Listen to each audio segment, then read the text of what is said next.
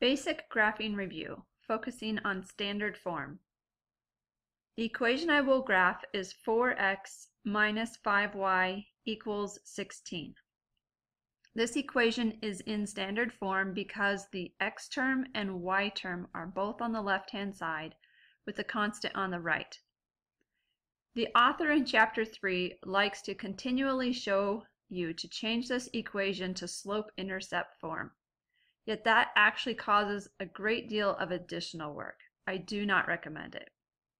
Instead, keep the equations in standard form. First, find the x-intercept. The x-intercept occurs on the x-axis where y equals 0.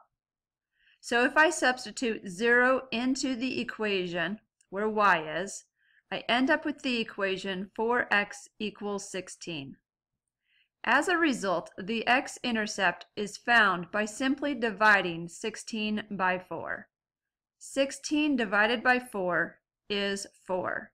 The x-intercept is 4. The y-intercept has an x value of 0.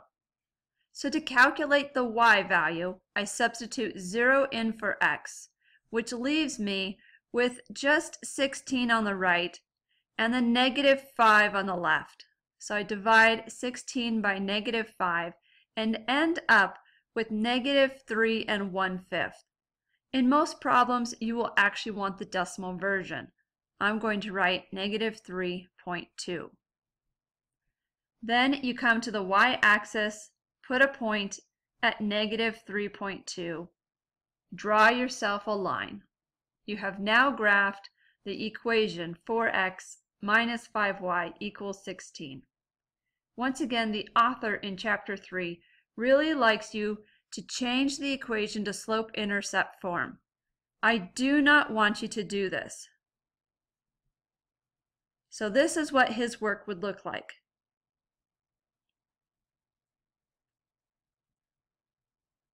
He would subtract the 4x from the left.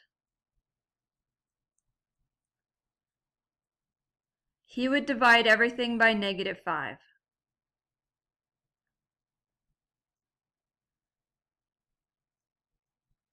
Then he would graph. He would plot negative 3.2. He would use the slope of going up 4. Now it's hard to go up 4 when your y-intercept is a decimal.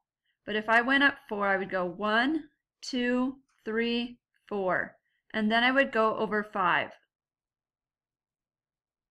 That point would have been the point 5, 0.8. It's very challenging to realize what that is. Instead, please do not do the slope-intercept form.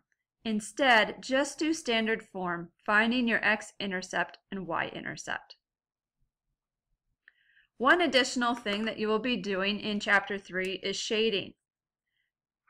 So to review that, we would have had an inequality like 4x minus 5y is greater than or equal to 16.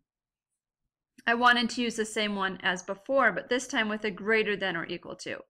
When we have a greater than or equal to, we have to decide which side of the line are we shading, the top or the bottom. So we would do that decision with a test point.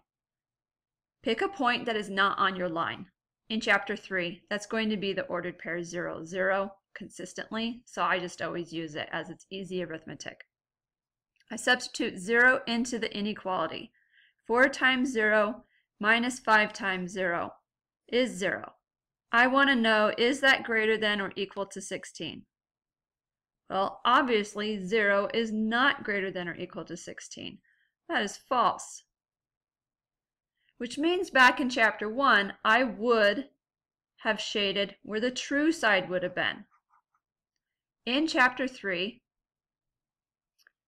we will do the exact opposite. We are going to shade the false side.